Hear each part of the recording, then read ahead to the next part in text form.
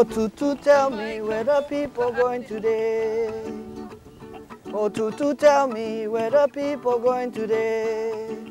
They're going down Mākua, bring ho kupu and pray.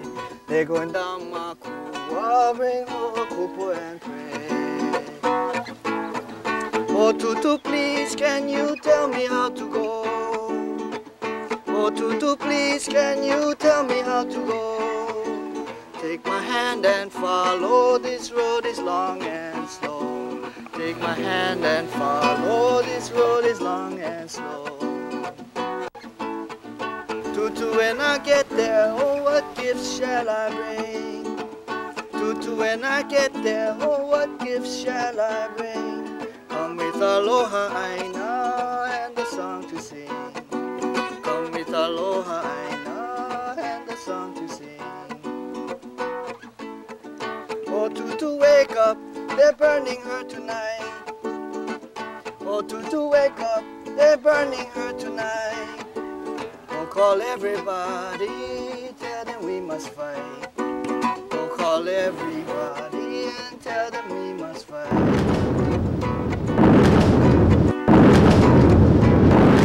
Oh, Tutu, show us the pono things to do.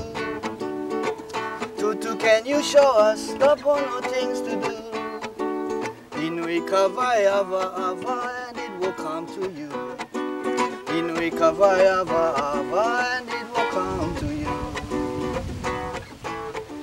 Oh, Mākua, tell us how to heal your pain. Oh, Mākua, tell us how to heal your pain. Look for the answer in the olaule rain. You will find the answer in the olaule rain. E ho'o mau Mākua, soon you will be free. E ho'o mau Mākua, soon you will be free. Aina pula pula from the mountains to the sea. Aina lana kila from the mountains to the sea. Aina ika pono from the mountains to the sea. Aina ikea from the mountains to the sea.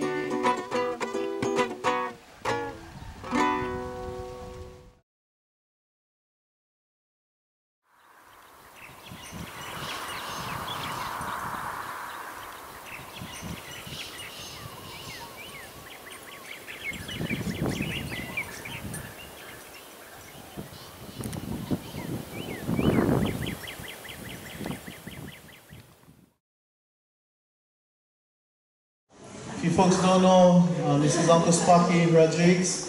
I grew up watching Uncle Sparky on olaule TV. I grew up watching Uncle Sparky with his beautiful wife, Aina, protecting Mākua Valley with Dr. Vince Dodge. And, you know, for some reason, when I was growing up, I used to follow all these people. Uncle Sparky, Uncle Walter, Auntie Haunani, Auntie Mililani. Well, Auntie Mililani was my attorney when I was 15 years old. And she got me off because if not, I would have graduated at Kourtney. But I was following all these people.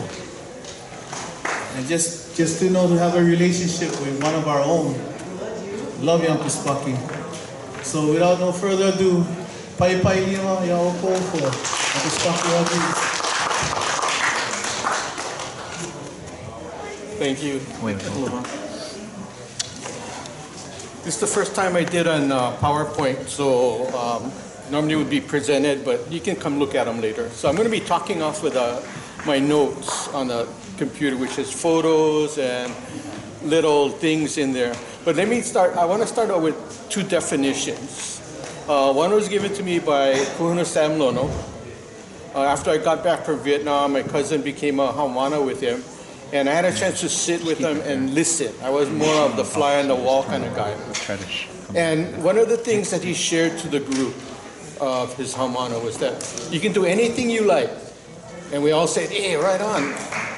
Back then, being really young, back from Vietnam, booze, drugs, women, that was the thing. So, but he ended up putting the phrase at the end, which really bummed us out.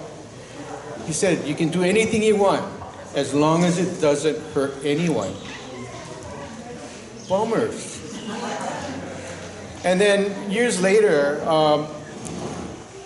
Sam Ka'ai shared an old definition of ohana. I always had a problem with ohana because it separated me from others. And you had people that were ali'i, nui, whatever, and you had all the slave laborers. I was down here. My favorite is the lepopo polo. That's my color, that's my smell, that's what I like, that's what I relate most to. So anyway, ohana I always had problems, but Sam Ka'ai shared the old definition of the word of family, which was the word Aina. All living things was Aina. All things was Aina. And at that point, Aina took on a whole new meaning. The things we talk about today was Aina, but we're not separated, we're connected. So I'm going to be talking about Mākua, and that definition of what family is and what life is around the word Aina, where everything is included. The rocks, the bugs, the plants, the dirt, the air, the soil, everything. So that made it easier for me to do the battles that we had to do. And I'm going to start off with the tour of Waianae first. And this is a story of my grandson who was here earlier, but he left so I can talk about him. My wife, who passed away a couple years ago, she ended up taking him on a trip, Hokai, and she said, oh, look, boy, you see the trees over there? Well, actually, no, you see that jungle? It's really, really impressive. And he says, Puna, I cannot see them because the trees stay in the way. And that's pretty much how our entire coast, maybe our entire world is today. So if you do a tour of Waianae, I was going to start at Barber's Point, Kalailoa. But we also talked about Waianae, the big mullet. The hatchery was Pearl Harbor. And when we killed Pearl Harbor, all the Anai that used to come around and go around the island never started their journey because they're not there. I have never seen Waianae, the big Anai here on the coast. And I did a lot of diving in my youth on this side. So if you can imagine, that was one starting point. But on the west side, you had Barber's Point. It's I-1, high industrial area. So all the contamination that comes to Oahu basically goes there. Deep Draft Harbor. When they ended up dredging that, we had a high level of ciguatera poisoning on the coast from the fish. You got a hotel now. That used to be deep sinkholes that my uncle used to do a lot of diving, and he would catch turtles and other fish, put them into the saltwater pond for later. Now you got a gated community there. Now you cannot go to the beach at a certain time. You can, once the parking stall filled, you cannot. As you're coming past that, you got the solid waste dump. All the solid waste of Oahu end up going in Waimanalo Gulch. It is now Waimanalo Mauna. Huge.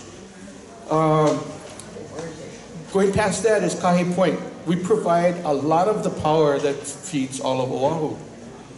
At one point, it had the high sulfur fuel that generated the electricity, and every time we had kona wind, that would flow over into Nanakuli, which was the highest population of Hawaiians. My wife's auntie lived there, and every time they had kona wind, she had to close the house because she has asthma. Just past that, you got the construction waste at PVT.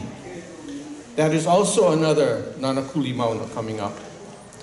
All of the construction waste is taken there, they're recycling it, so they're doing a good job. It's not where it's just really bad, but this is Waianae. I mean, again, all of the stuff is coming here, and the burden is on our community. As you go past that, you got Lulule. Magazine, and the RF communication, the tall towers. That's 1 million watts of radio frequency radiation. So that's a big cell phone that we're exposed to. And there's certain places in Waianae where that low frequency beam, if you drive your car through it, your radio goes. And it's always the same space, so you can see how that beam is going through there. There was a place in Maili that had a high incidence of cancer. There was a cancer cluster where the children there had childhood leukemia. All of them passed. And they said, oh, no, cannot be related. Around the same time, they moved all the personnel from Lulule out. They don't live there anymore. They go where? They go out. So they don't stay there anymore. The magazine also, in some of the signs, when I went through, the signs have, you cannot enter without full, I don't know, what space suit, the hazmat suits. And I'm thinking, what's inside of there? So one day I asked the Navy guy, is there an evacuation plan if something happened? Oh, no, nothing can happen. Yeah, well, how are you going to warn us if something does happen? Oh, we don't have a plan in place. So my sarcasm was saying, so you're just going to get 50,000 body bags for the people living on the coast. And that's your solution. So again, this is some of the things that I'm looking at as we go through Waianae. You're going down further in Lulule where I live. I'm a downwinder of all the activity going on at Schofield. The open burn, open detonation, when they go ahead and train, all of the trade winds bring that stuff over and blows right in my window. When they burn, all of that stuff, just like when they used to burn sugarcane, all of the little leaves would be all over the ground would be black. So as Waianae, I mean, we haven't even got past Lulule yet. So this is what we're exposed to, the military's presence, the industrial presence, the commercialism that's going on here. Another part is that Waianae has more cable landings than anywhere else on the island. Starting from just outside Nanakuli, they got the, let's see, the cable station, just as you go from Kahe Point to Nanakuli, right on the hump. Verizon? Yeah, so that's their Pacific cable. Pokai, Makaha, Makua, Kiawaula. All of these places have landing. And we paid for the traffic jam every time they're entrenched to put the cable. What do we get back? Nothing. Okay, munition transportation. Every time they transfer munitions, there's a 1,200 meter blast zone around each one of those vehicles. If there's an accident, that's the kill radius. Goes past most of the housing, all of the schools, all of the businesses on our coast. Mākua. Military has been using that from the late 20s. And the lease goes to 2029. So I'm gonna, as I go through the slides, I'll explain to you a little more about the lease and how it impacted. So anyway, from when they started 2029 to, from 1929 to 2029, is that right? Yeah, anyway, 100 years for $1. Not $1 a year even, this is more insulting. It's a penny a year. And on the lease, it says they don't have to clean it up. All they gotta do is give it an appraisal, write a check, and walk away. When I went to Puerto Rico, they had the Navy there. And what happened is that they used the place for bombing practice, all kinds of stuff. And when they were done, they turned it over to Fish and Wildlife. And this is one of the things that got planned for Mākua, that you could do for Kuakaloa or any other of the other training area. Turn it over to another federal agency that will be responsible for it, but the fence will say, stay out. Yeah. And their solution for pollution is dilution. So let the bombs degrade into the ground and let the chemicals and poison just resolve itself naturally, going to the plants, going to the animals, going to the environment, the water and stuff. So this becomes part of that things that we are exposed to but may not be aware of. The other part is Aina Point. They have all the tracking stations, the golf balls on top. I seen an aerial an air map. This is for pilots, and it said stay away 1,500 meters minimum. Stay away from that. Sterilization possible.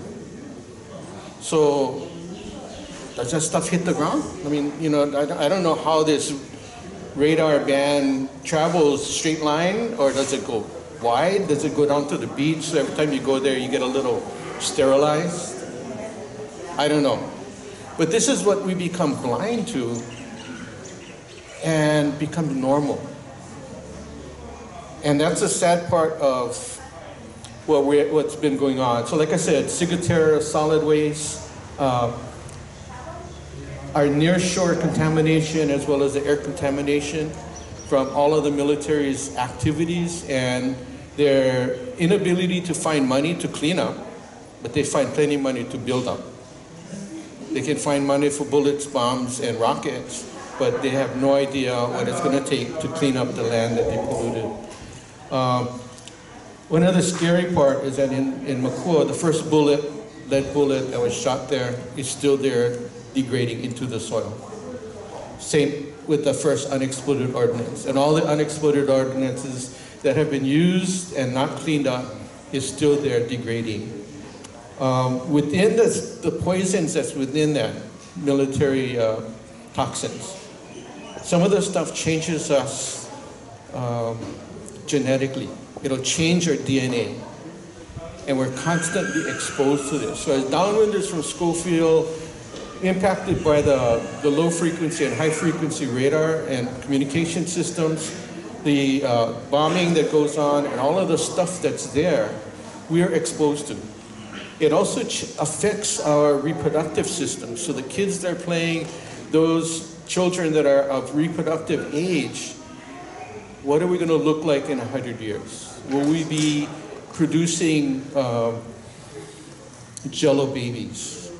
It's happened in the Philippines. When the military left the Philippines, they left all the Opala there and they left.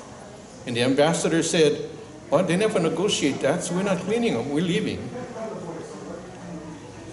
They were not smart enough to make sure it was done. In Germany, the Germans made sure they cleaned it up to pre-use condition. Our hope with Mālama Mākua is that we'll be able to one day return Mākua to a culture and traditional use, get the forest, the dryland forest back, get the streams to flow, and hopefully one day we can make it where it provides food and cultural training for the next generations. That's not going to happen in my lifetime. 7 generations maybe. Maybe not even that. Because they're still pulling bombs out of Germany and France and Great Britain. They're still finding unexploded stuff. As you also know, they were also they're doing research on bombs that was dumped in the near shore on the reef, but they also took it way out and dumped a whole bunch of stuff. All of the munitions from World War II was dumped in our waters. So if you're doing bottom fishing and that stuff is now getting into the food system, what does that mean? Is it killing them? Is it making them deformed? Is it changing their genetics? We don't know. All I got now is questions at this point, because I'm almost done with the tour of Waianae. And you guys are also welcome to take a look, thumb through this. So for me, my grandmother lived on Upena Street in Makaha. So although I grew up in Pololo, we spent a lot of time on this side. And Mākua was always a thing that called. And when I got married with Leandra and I, that was also a place that called us. And it was a place that we used as a healing for our relationship, because there was a time that wasn't so good. During that time, we had a chance to check out the traditional ways of healing and ask the question, how do we solve our problems? And we have to listen. And this is where that spirituality comes in. And Mākua would talk to us For her, she had her answers, I had mine, and we started working on how we were going to do that. During the same time, the Army was saying is that for the people that were homeless, because that's one of the groups that we came out of, no, you got to be healed, you got to be cured, and you got to be housed, but not here. You can go any place, but you cannot stay here. You got to be gone. So during that time, it was a choice: do I get arrested for standing up for what was right? We were looking for a long-term solution to homelessness. They were not interested in that. They're still not interested in that. But it was more than that. It was about access to the Aina, to the point where we could heal and find our place and see how we fit, but also how we could listen and learn. We gained a lot of understanding by doing that. Give you an idea of the history of Mākua.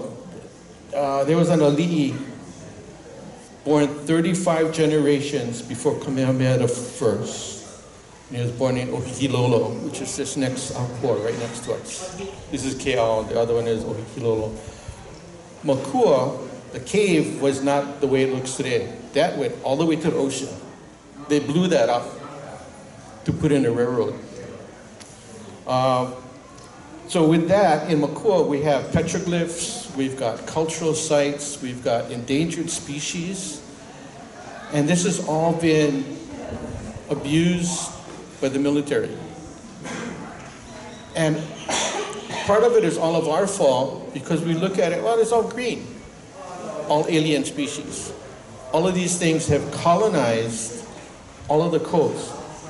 We don't see the ahu that would mark each of the ahupua'a. Our streams don't flow. We don't see the springs. I remember going to Waianae Valley, halfway down the valley, my brother-in-law's uncle lived there, and he had wetland taro growing because it was fed by a spring. Gone. It's not there. They got houses in that area now. In Mākua, some of the things, the endangered species, there was 4 haha, which is an endangered species, up on the ridge. It's the center ridge. You look at Mākua, and it's almost like McDonald's.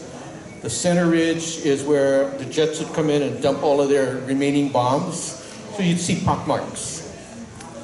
But on the top of that ridge, there was that haha, Sienia superba.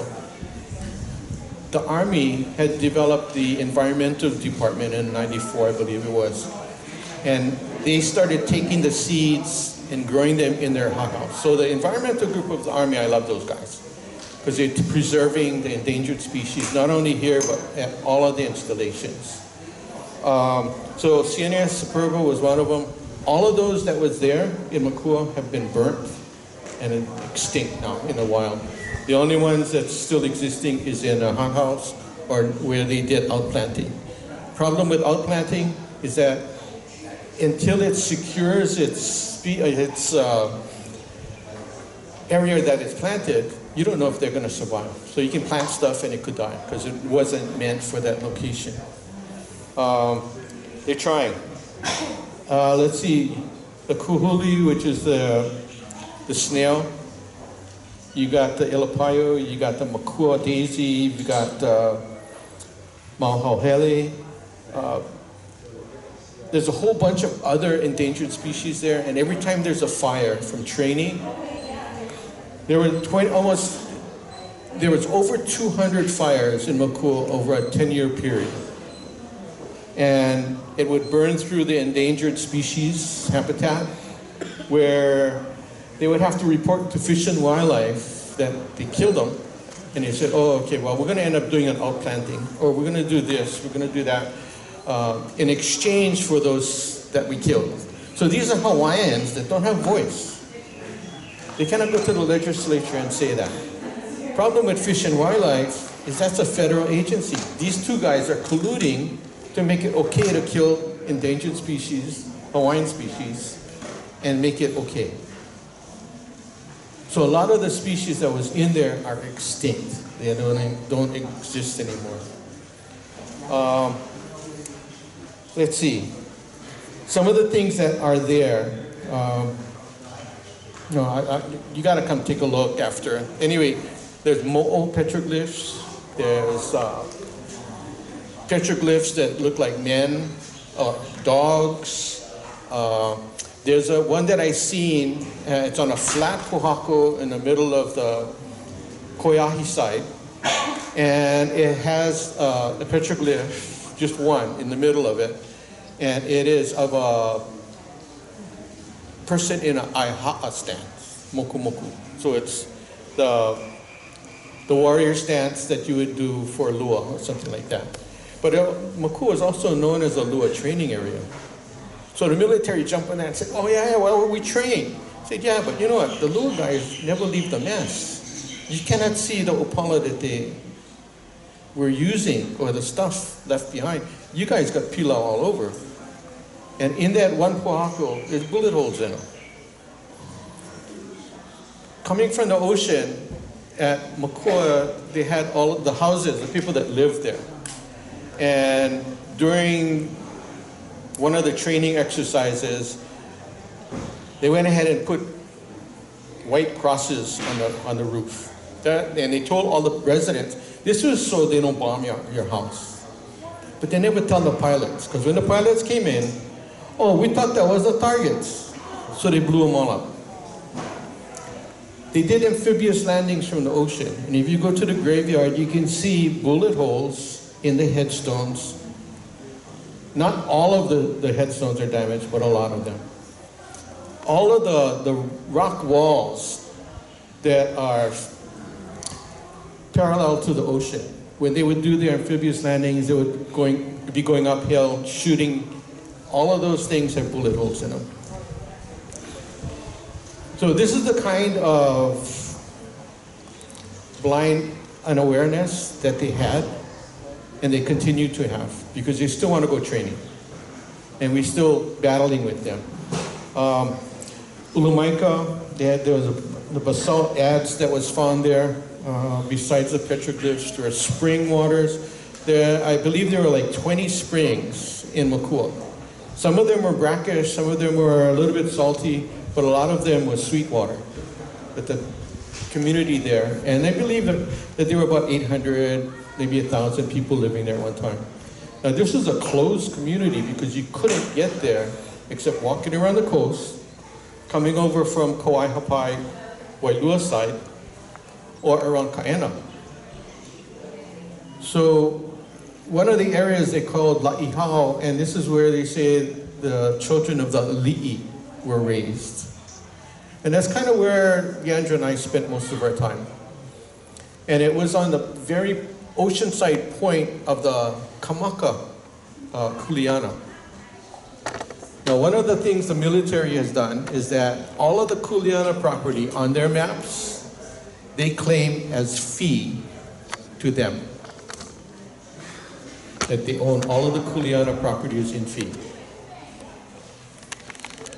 Now, Ivanhoe Naivi was one of the Kuleana landowners, and he was kicked off the property. And what the military says, they were paid fair, everybody was paid fair market price during that time. I don't know, what does that mean? $100, $10? But some of them said they were moved out at gunpoint. No money, gunpoint.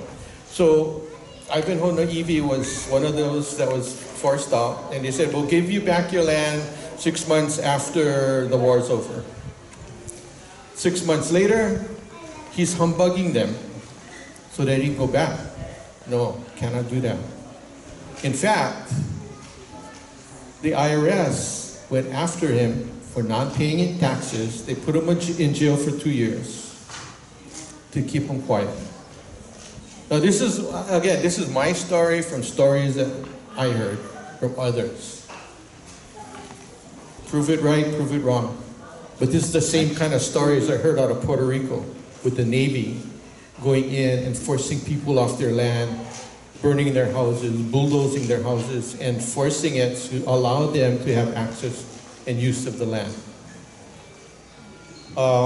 In 46, that's when the Hilo tidal wave happened.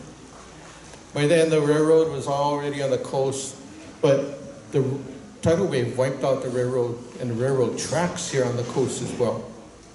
One of the kupuna Japanese family that had houses on Pokai, those houses was pushed across Farrington Highway. We never had that kind of story shared that the tidal wave affected us. But if you go to Mākua, you got the central stream that goes out to Muliwai, and you can see still that there's a huge concrete pillar, and that's where the train track went over as it went down to go around the island. Let's see. Oh, Uncle Ivanhoe Naivi did get his land back, and it's a form of a grave at the graveyard. So he's buried there. And if you go there, you can see a little Hawaiian flag or American flag on his grave, because he was also in the military. Let's see. 1929, Executive Order 531 issued by the then governor of the territory of Hawaii.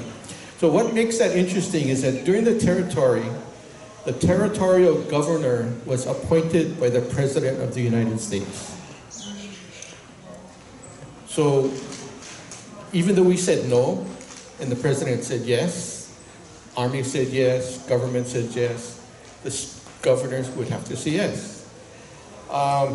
And this is where that lease comes in. At least what happened was Steinbeck was one of the territorial governors, and the Army wanted to claim 6,000 acres from Mākua. And he says, well, we want it back for the use of our people. So if you can see that conflict in the 40s where the federal government says we want the land, and this guy is saying, no, we need it for our people, they want something more assured. They want to make it so it's there. So they're claiming it in fee. They took all of the Kuleana property, claim it in fee, and they issued an executive order to make it so that they had control of it. So the back portion of Mākua is what the military claims. The front part is leased by the state, DLNR. Now, in '59, during statehood, is when the government had 5 years to resolve all land ownership. And this also falls into Mauna Kea, all of the properties that the military have taken over on our coast, Schofield, and even between Schofield and Kahuku, they ended up getting OHA to buy a strip of land to be the buffer between public lands, where Waimea Valley is, and their training area. And then the military has been buying properties. So Ni'ihau, they forced the Robinsons to sell because they had the IRS pressure them for unpaid taxes. So now the military has an airstrip on the far end of Ni'ihau. They have the missile tracking area. They got the naval training where they're doing all of this undersea searching for the sounds. They're using sounds to search for submarines, and it's killing the dolphins, the whales, and affecting our sea life. So although this is about Mākua, as you can see, the tour of Waianae, the impacts that we have is broader than just that one spot. Mauna Kea is another example. You got Pohakuloa. They ended up buying property from the Parker Ranch to make it so that they could get the roadway so they didn't have to deal with people like us for Mākua, because we were a thorn in their side. They have lost every court case that we've challenged them for the last, this is going on 15 years. But at one point, they're going to want to go back to train. And at one point, we may not be able to win in federal court. In fact, the first time we went to federal court, we were afraid because we would be personally liable for any of the costs. We could lose our house, we could go to jail, we could do, I mean, that's the kind of pressure that communities are put under to battle the federal government. And this is what Puakaloa is facing. This is what Mauna Kea is facing. Haleakala. We got all of these things, and military plays a huge role in how they dictate our survival. Because they say, well, this is for jobs. I've had uncles say, boy, what the hell are you doing?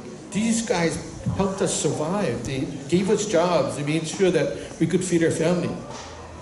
So we become slaves to this abuse, and it becomes okay. We become blind to the results of their activities, and it becomes okay. Not because we want it, but because we've accepted and turned our eye because we're so busy trying to survive. Mākua has a whole bunch of cultural sites. When I first started out there, they said, no more nothing. Look, it's all overgrown. Then there would be a fire. And then all of a sudden, all of these sites pops up. And we were able to get them to get their archaeologists out there to check it out and document it. And the heiau Ukanipoa, which is the heiau on the far end, when it burned, they said, well, it was only like an acre or two. When it burned, they found that it was more than an acre. Initially, it became 5 acres, and then it became 20, and the whole site across Mākua became connected from one side all the way to the other, and sites all over. And where there were ancient heiau had been bulldozed for training sites. And this is all done without an EIS, without any type of consulting. Historic preservation did not play a role at all. When the fires happened that burnt up almost all of Mākua, went over the ridge into the endangered species habitat and killed a lot of them, the heiau stones looked like emo rocks. That's how hot the fire was. And the constant burning, like I said, it was over 200 fires that burnt over a 10-year period. And these are all different sizes. The one that I remember that burnt over the ridge, Marines were there training, they lobbed the mortar, went outside of the fire break road, caught on fire. Come 5 o'clock, Brown, we gotta go. They pack up and they go home. We're watching from the road as the fire is building and burning and burning and burning, and then they bring a helicopter in. But they cannot see the water. And then they didn't have a dip pond at the time, so they couldn't get water, but seawater. The kahuli snail, you cannot put salt on them. You're gonna kill them. So what they're doing, they're dumping salt water on the endangered species habitat. Again, Fish and Wildlife, after the fact, says you cannot do that. With the heiau burn, endangered species burn, they were able to, we got them to put in dip ponds and come up with a fire plan. But now more and more, every time there's a command change, they say, oh, we never make that deal. We never say that. That's why we took them to federal court, because we'd have one general saying, we're gonna clear up to the 12-foot depth, all the way 1,200 meters into the valley, the whole valley. Next general come in, I never say that. You're not even allowed to go in there anymore. So within our agreements with Mālama Mākua through courts, we were able to get them to grant us 2 times a month to go access into Mākua.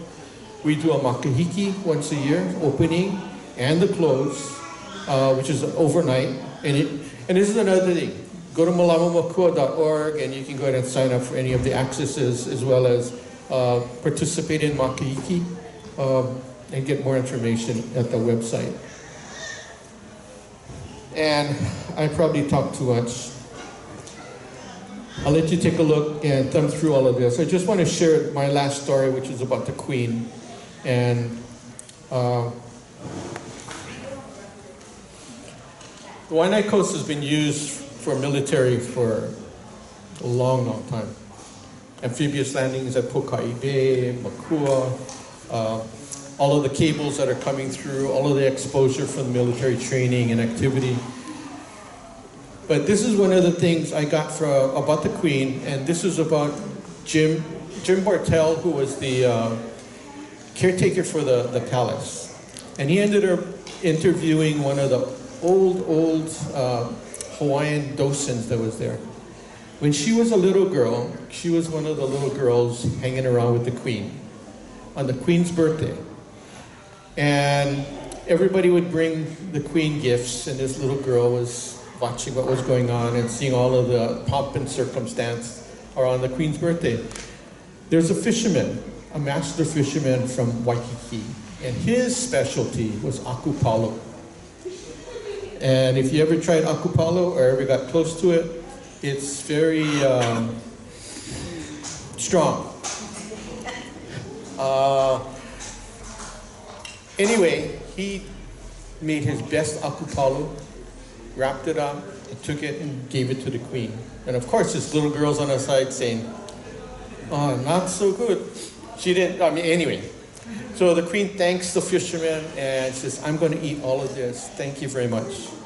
Fisherman leaves. The little girl says, "Pono, you can throw it away now. That stuff is bad. It stinks." And the Queen said, "No, I'm going to eat all of it." And this little girl said, "But why? Nobody gonna know." And what the Queen said, "I will eat all of it because it was given to me with love, and I will know." If our politicians and our leadership was of that same mind to do things that was pono, even when people are not looking, and do the things that are uncomfortable, we wouldn't have to go through any of that stuff. But that being said, it is our responsibility to help train the next generation of leaders in the pono way, be connected to the spiritual land base. And like I was saying, for me, Aina doesn't mean dirt. It means all living things, which includes all of us. So that's helped me understand that the military, the guys that are polluting, the guys that are doing all of this negative stuff, they might be opposition, but we're still family. And thank you very much.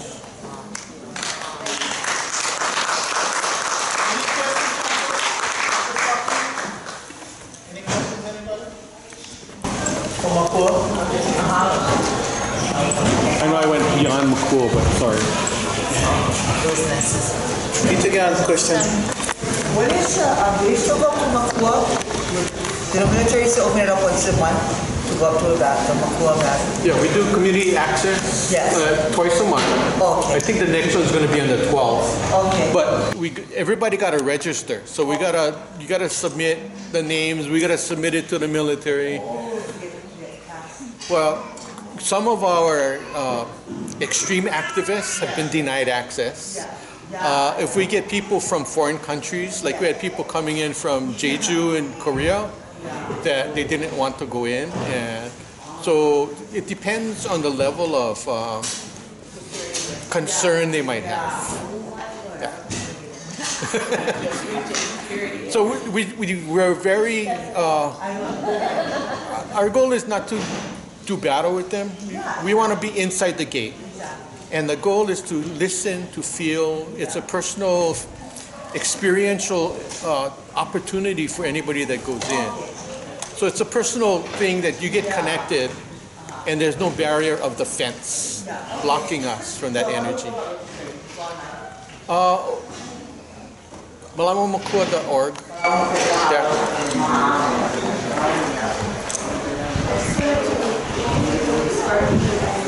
Just share that I sat on the military civilian board at Leandra. When I first went in, I'm not going to mention names, but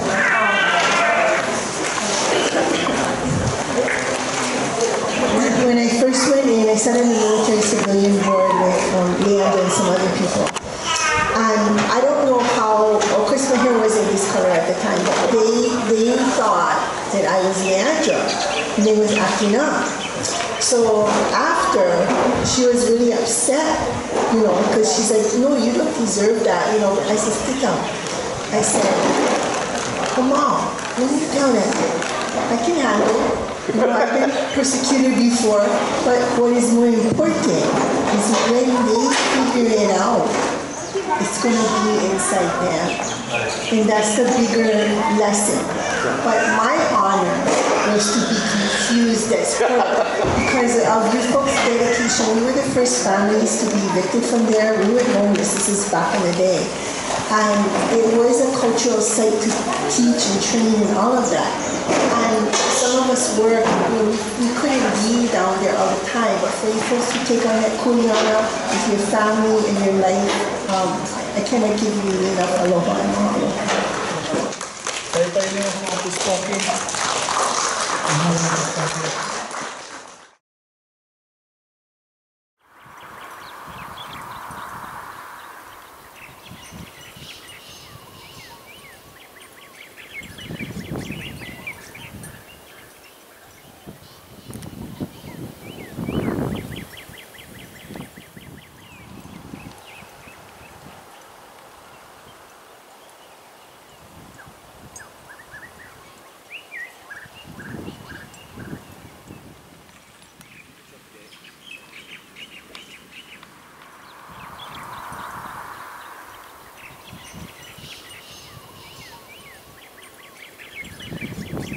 In Waianae, there are places where, toxic materials are stored, by the U.S. Navy at Lu'alu'alei.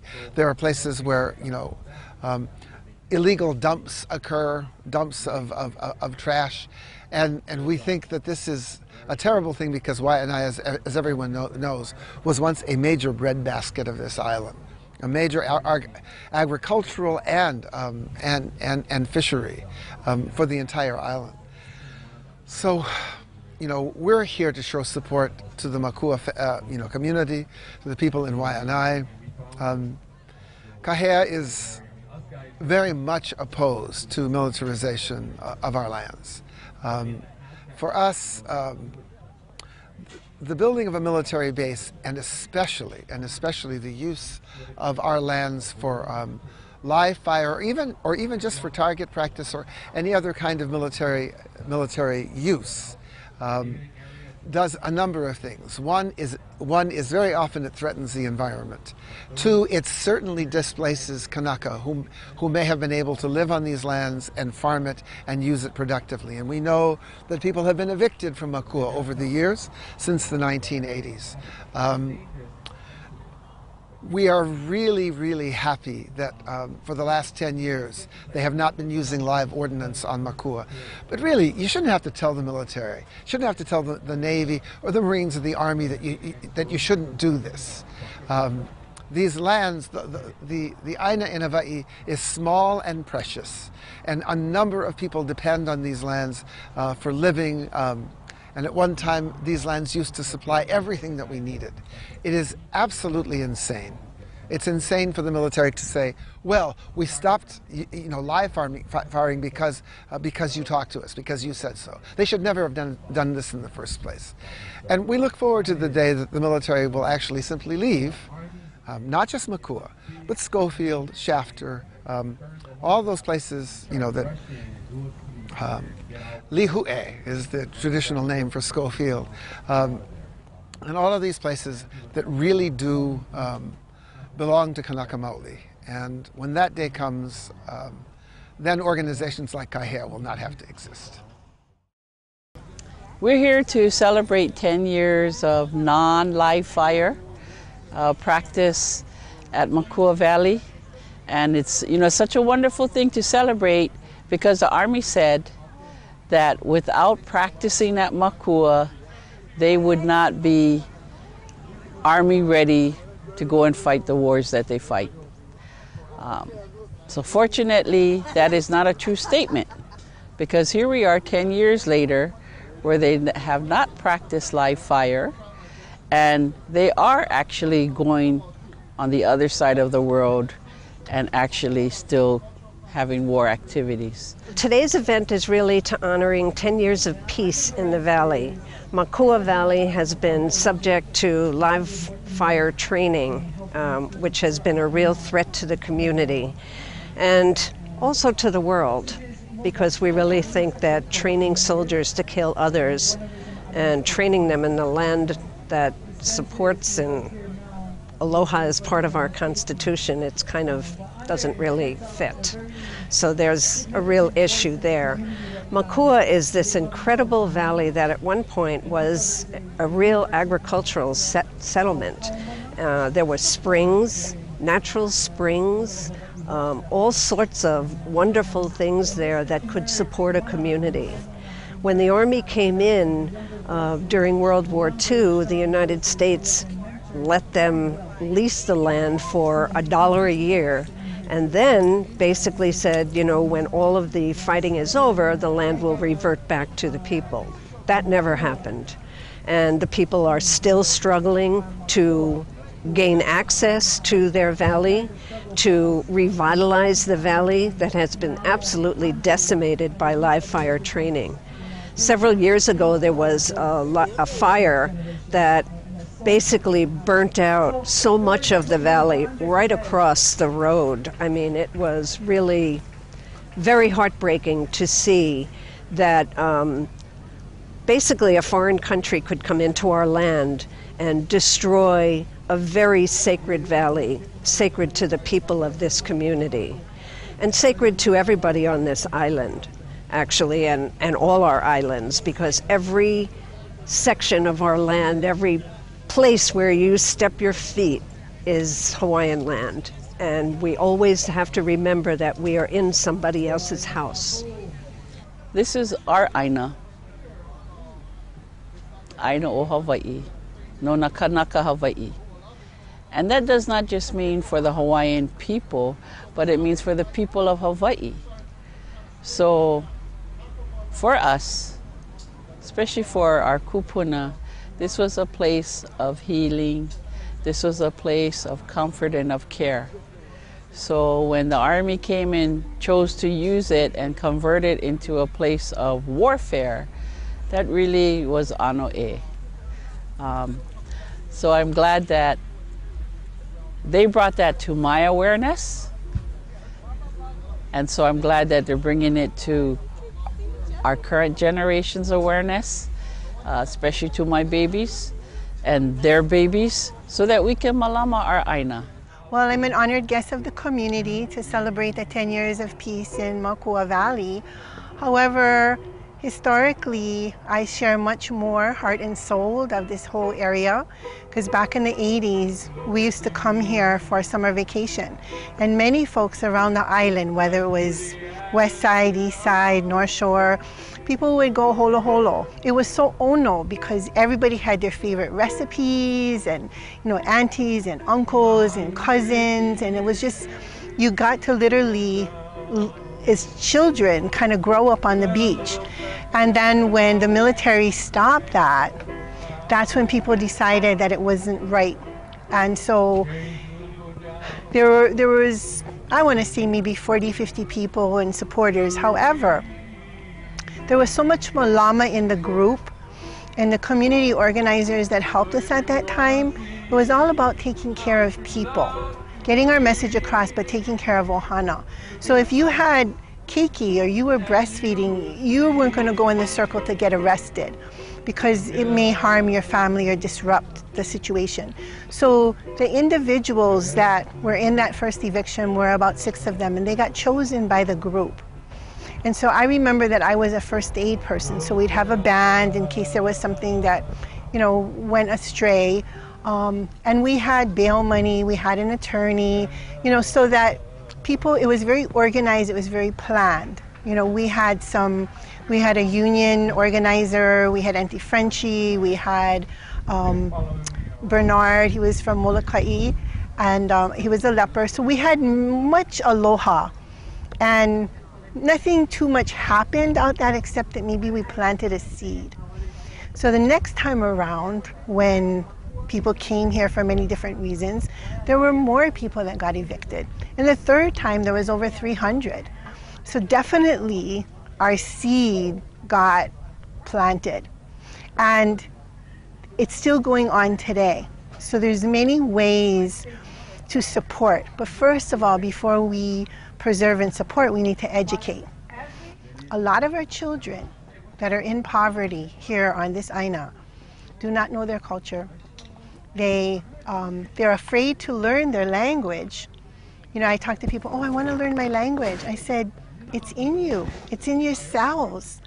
Just start with the simple words you know and say it to your keiki every day. And the rest of it will come when it's time for you to get it. But we've been taught so much through a Western style, and myself included. When I go to college, oh, I got to have it right. You know, oh, I'm not doing this right. Let me check, make sure it's right. Whereas Pacific style of learning is very different. It has to get solidified in your cellular memory in order for it to be a living language. And that's what's missing today. So if we don't start doing something about it now, no one will be left to pass it on. And so you see a lot of that happening. And people, you know, there's two sides. Oh, they may not be doing it right. Well, we're going to learn. You know, people are going to learn. But the important thing is somebody's doing something pono, so that the keiki, and when you see these folks learn their language, learn their culture, learn their history, their spirit just shines because they know who they are. And when you know who you are, you know where you can go. And you go with pride, regardless of your economic situation. Anawai, my name is Glenn Makakauli Ikila, and I'm a Kupuka Aina lineal descendant of Waianae. My parents also comes from Mākua. I am a descendant of my tupuna wahine. Her name was Po'opua Kala, who resided in Mākua back in the 1800s. Our family lived in Waianae for the last 2,000 years, and we still reside here right now at Neneu and also in Makaha. In regards to Mākua, this was the land of creation for our family. The kumulipo that most people records as the creation chant actually came from Mākua, according to our tupuna. Auntie or Mama Neo shared with me about the pohaku of Kula'ila'i, where our first mother La'ila'i dwelled. We also have evidence of Mākua being the origin of our people with the birth of Hua Nui Ikala'ila'i, who is one of the earliest chiefs born in Hawaii. And we have legends of Moeteha and of Potai and Moete coming here from Tahiti. So Mākua has a lot of history. The Wahipana of Mākua is very important to the creation chant because not only La'ila'i, the first mother, dwelled here, and Hua Nui Ikala'ila'i, or Hua Nui of La'ila'i, also being born here in Ohikilolo. But all of the chiefs on the Big Island and Maui also, comes from this origin here. Mākua was originally called Na Mākua in the chants, which means parrots, not just Mākua. The old name for Na Mākua was Kanihuna Motu. Kanihuna Motu means the island or the place of Kani. Kanihuna Moku was the place for Kani religion. This year we appeared at the IARF, the International Association of Religious Freedom Congress in London, to request or to ask for international support for our religious beliefs. And today we're very proud that Kaninuekea, which comes from Mākua, is being recognized as the second indigenous religion in the world. So right now we are putting in place all of the evidence that Kumulipo comes from Mākua, including Ka'amakua, which is the eastern point for the Waianae Uka, or the Waianae Moku, to Waianae Kai, which is we know as Waianae Coast. So Mākua plays a big role in our religion of Kaninuekea, and also in our history of the Ali'is and of the creation chants. We have Ukani Po, Heiau, which is the sound of Po, or the groaning sound. We also have Kaniana Cave, which is the womb of Papa, our Earth Mother with Kani, the Sky Father. We have Kalai o Kala'au, which is Kaena Point, which also is the male figure, the phallic symbol, with Kaniana, the Mākua Cave, or Kaniana Cave, being the female symbol. And so in this area from Kaniana to Kaena Point, or Kalai Kala'au, you have this energy of birth. That reason why we believe that Namakua was a birthing place. We shared with the archaeologists about our creation chants of Ko'iahi, where the sunbeam hits into Kahanaiki, which is the female feature of the Aina, and how the birthing of, or creation of our people stems from Mākua. The sand dunes, there are a lot of iwi here. Back in the 1990s, we stood as a family, the Kupakaina family, in stopping the amphibious landing here in Mākua. And from there were later lawsuits like from Mālama Mākua, which extended to the live fire. But all of this information is recorded in the newspapers, how the Waianae family stood together with our kupuna and sharing about the history, about this being the Garden of Eden for our Hawaiian religion, Kane Nui Akea. We also have the concept Ka'a Nani Ao, managing the beauty time, which these features, natural features, are recorded in the mo'olelo and also the chants, the olis, early olis that stem from Hi'iaka traveling over here. We predate Hi'iaka and Pele's chants and their arrival, as recorded that we called Pele a Malihini Akua, because we were here. We were the fern people. Kupu Kupu is a fern, and we are the Kupuka Aina, the people that sprouted from the land. We are working together now in the protection of Mākua, and we're requesting that all training stops in Mākua, because this is the land of creation for our Hawaiian religion, Kanenuekea, and also for our people of Mākua, Waianae, and all of Hawaii. Mahalo for letting me share. Aloha. I made a share my manao of Mākua and why I'm here. This place is a very significant place for me because as a child, I used to come over here and spend time with my aunt. My aunt used to live here. They used to have a village over here at one time. This is way before this valley has been developed or been disturbed. The people that live on this Aina over here, you know, live off the land, they live off the ocean. And their lifestyle was very unique for them, and as well as for me. And you know, as a child, my mother used to bring me here to spend time on Ohana and get to play with my cousins, and you know, and live down here for a while. You know, and to me, I'd rather spend time on the beach and do a lot of swimming and activities that involve the land. The Aina is something that we respect, something that we understood, and to me, it's the giver of life. My involvement with this valley over here, after the military took over, and they literally destroyed the valley, you know, by all this bombing and such that I knew nothing about. Yeah. You know, why would people destroy something that's so beautiful? And I didn't understand that as a kid.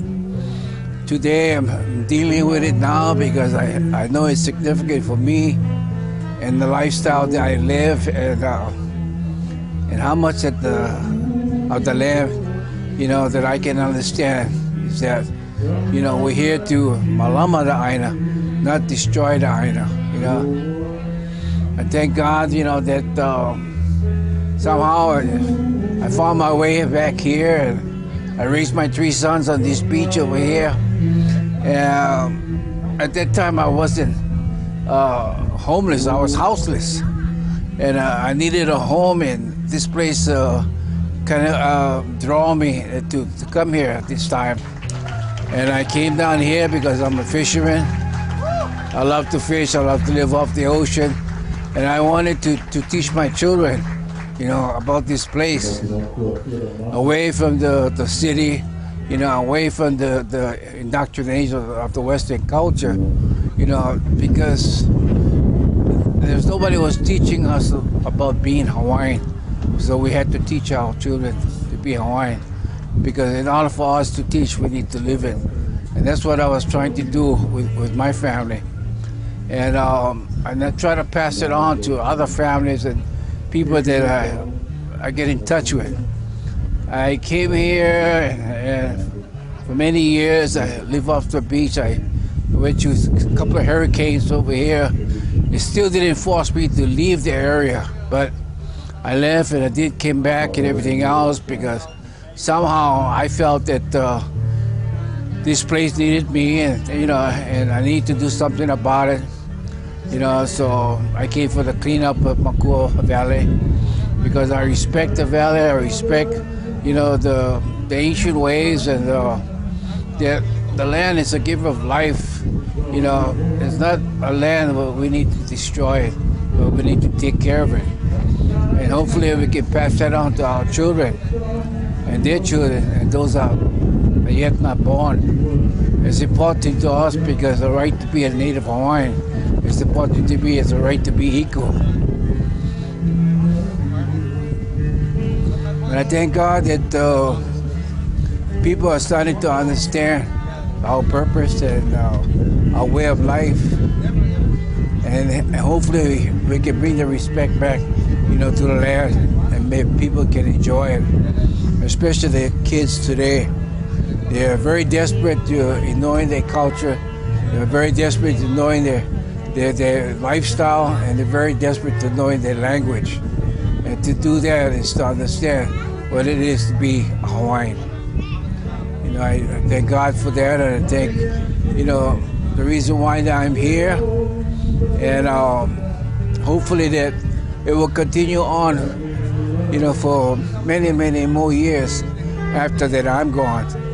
But that's my mana on this place, and you know, and to me there was a lot of stories about this place when I was a kid. And I remember before the road was built, we used to come up to the top of the cave, and that's as far as the car could go, and we had to walk the rest of the way in. When we came over here to this village here, the beach, as I can remember, you know, was all sandstones. We didn't have sand, it was just sandstones. There was all the way down this whole beach. Somehow the Corps engineer, the Army Corps engineers came and they removed all these sandstones, you know. And I haven't seen it for many years. You know, finally I recognized these sandstones that are using it for the sidewalks in Waikiki.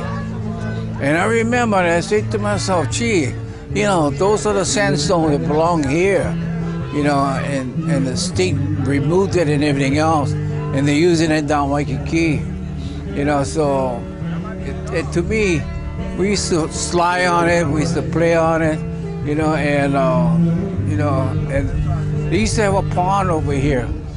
And my kupunas used to tell me that when the water is green, they say that we're not supposed to go in there and play. We never understood why, but later on I found out that there is a myth pertaining to that pond. they were talking about the mole that live in the pond. And to me, I couldn't understand what the mole meant, you know, talking about a lizard. But the story went back as far as this place, the cave itself, Kiana, you know, and the way it was told to me is that, you know, two people are madly in love, and because they're so close in families, the families didn't want them to, you know, to be together. So I think they cast a spell on them, you know, and one became a shark, yeah, and the other one became a lizard, or called a mole, yeah. So in the daytime, the woman would change into the mole, yeah, and she would live in the pond. And when she became in human form at night, the man turned into the manu, yeah, he was a shark, and he lived in the ocean, you know. So the story was very interesting. It was scary, but I couldn't understand it. But yet today, you know, because their love was so strong that no matter what circumstances that they encountered, they still managed to have that love, you know. You know, so when it was shared to me, I respected what I was told, and you know, and I went on in life, you know what I mean, you know, not saying a word about it, yeah. But I'm glad that I got to share my now and some of these things, and you know, hopefully that some of my stories will inspire others to come out, you know, and share what they know about this place. As far as when I was a kid, I enjoyed it then, I enjoyed it now, and I will enjoy it forever. So anyway, I'm grateful today that we are celebrating 10 years of cleanup and restoring and educating people that come to Mākua, you know, to learn more about this place, because there's so much that Mākua offers to those that have needs, people that are without, that the valley makes you feel, you know, very positive about yourself, you know, and I think to me, you know, it was a place that a refuge that you know, that we can come and understand, you know, about ourselves. So that way, when we lived through the day, we know what we are. And I thank God for that, yeah. The changes you see now with the roads and, you know, the military coming in, you know, and to me it disturbs the place because, you know, more and more the deterioration of the valley, you know, history has been lost every time that the valley has been bombed. And every time when I used to be here as a kid, this whole place would be on fire, you know, and I used to hurt inside, you know, because I felt like I was dying. I felt like we've been destroyed, you know.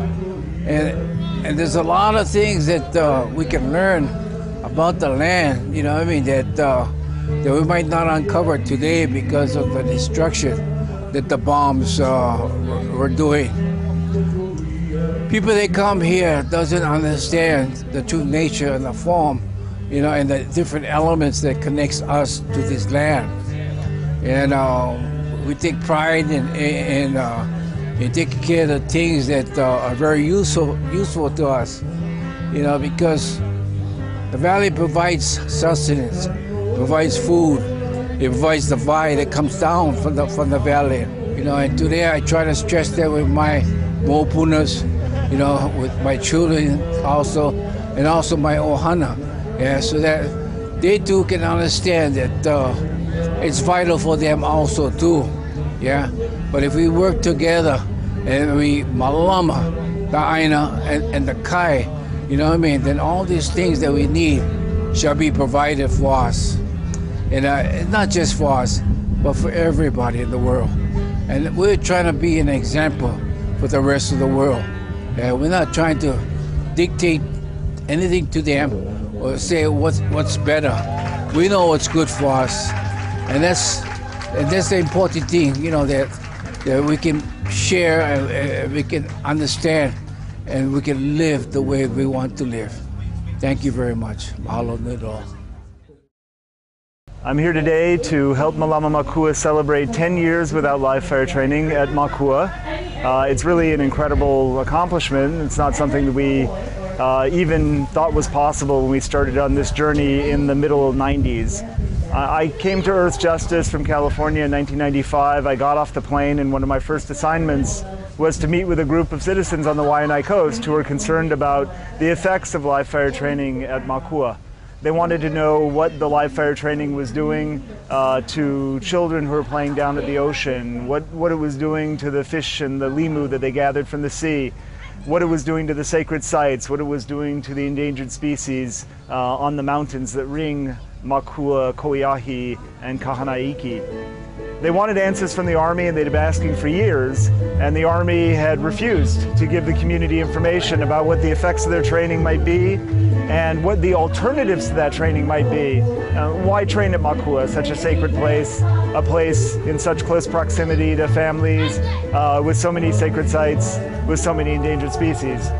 We got them to agree that every time they do a live fire training exercise, from now until when they leave Mākua forever, there will be civilians on hand to observe those exercises and to make sure the Army very carefully follows all the rules and regulations that are put in place to protect the sacred sites and to protect the endangered species and to protect the people of Waianae. So while it was a difficult decision for Earth Justice and Mālama Mākua to agree to any live fire training at Mākua, we decided that in the interest, the long-term interest of the valley, the long-term interest of the people, it was better to get the information about the impacts and the alternatives, and it was better to get these long-term agreements from the Army about protection of cultural sites, about removal of unexploded ordnance, about protection of the community, and also detailed studies about the effects of contaminants from Mākua and whether they were poisoning the food in the ocean that people would gather.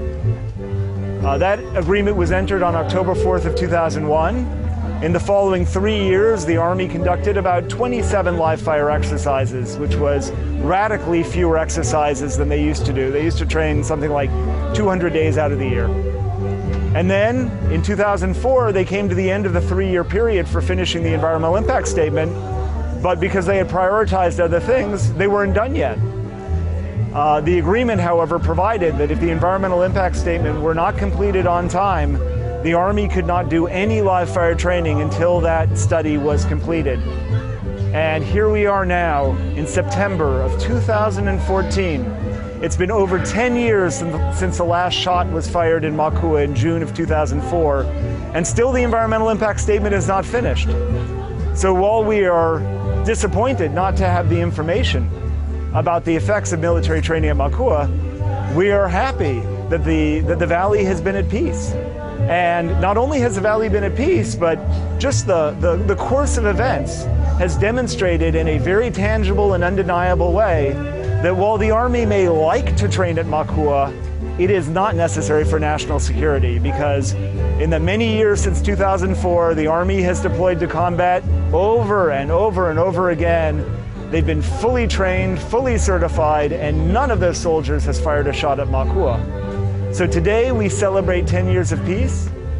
We look forward to a future where peace will continue in Mākua, where the last shot will have been fired in 2004, and this valley can be returned to culturally appropriate use, can be returned to the people of Hawaii.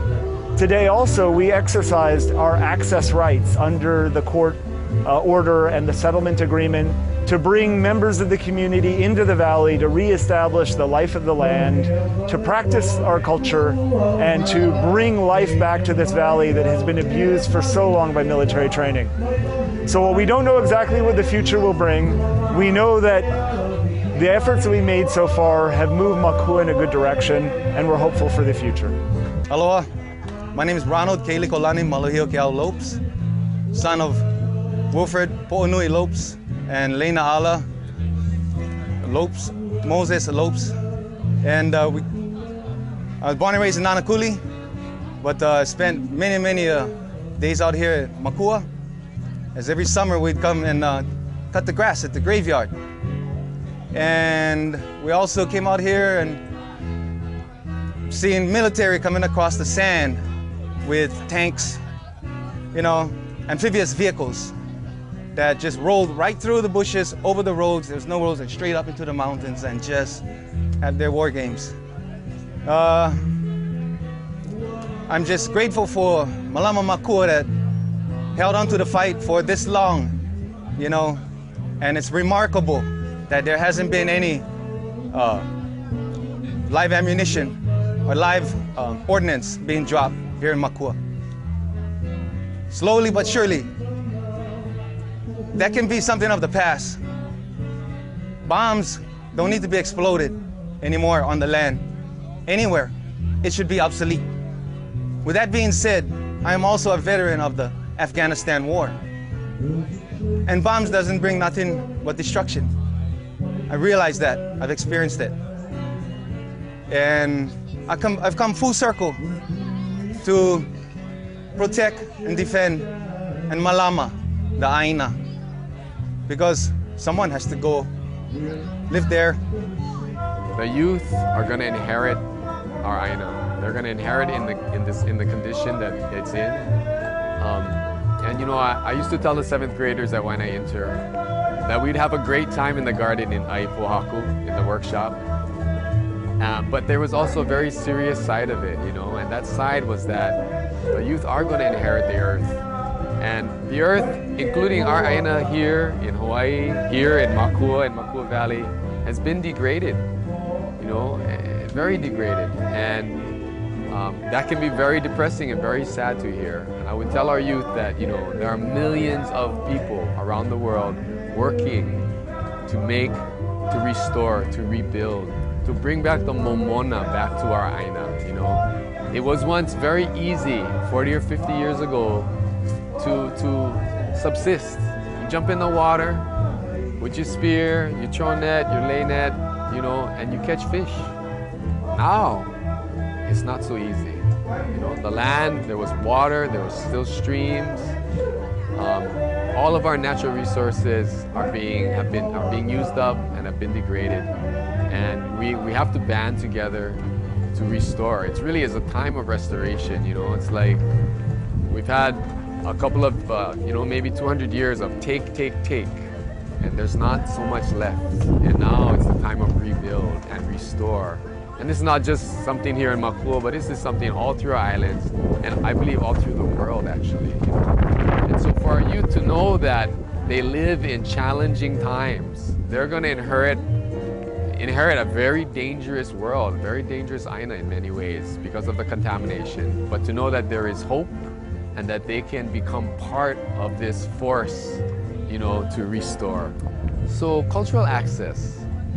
This was one of the in the settlement that Mālama Mākua worked out with the Army in October of 2001. Cultural access was one of the key pieces because we realized that as long as Mākua Valley is out of sight and out of mind, people don't know what's going on, then all they know is that, oh, it's a training range and it's contaminated and it's full of duds and exploded things and it's been burnt, you know, hundreds of times, and it's a wasteland and it's useless, like it's dead Aina. But when people come and they see and they touch and they're touched by this Aina, they know beyond a shadow of a doubt that it's alive and she's coming back and she's healing with or without us, you know. It's like they know that. So cultural access, I mean, it means many things, but I think the simplest way to explain it is, it's like you visiting family. So I always tell people, bring water, bring food, bring it when we go. This is not one rush kind of thing. We're not walking all over trying to get somewhere fast and come back. You're visiting with the people that are on your access with you. It's a time to make connections. It's a time to touch and feel the Aina of Mākua. This community, to me, is really an example of a community that has struggled for decades and has hung together because they know what's sacred, they know what's important, and they're going to fight for it. And I'm going to be right there with them. You know, it's the coming together, it's the collaboration, it's the hui pu. So when the Kanaka give the kahea, You hear the kahea, it speaks to you, to your na'au, hele aku. And so those who come are the ones that will be blessed. Malama, Lokahi, and Pono. This is the three unities that I believe in. If everyone can seek out what this means, you can find the purpose of what our people is. That's it. Thank you.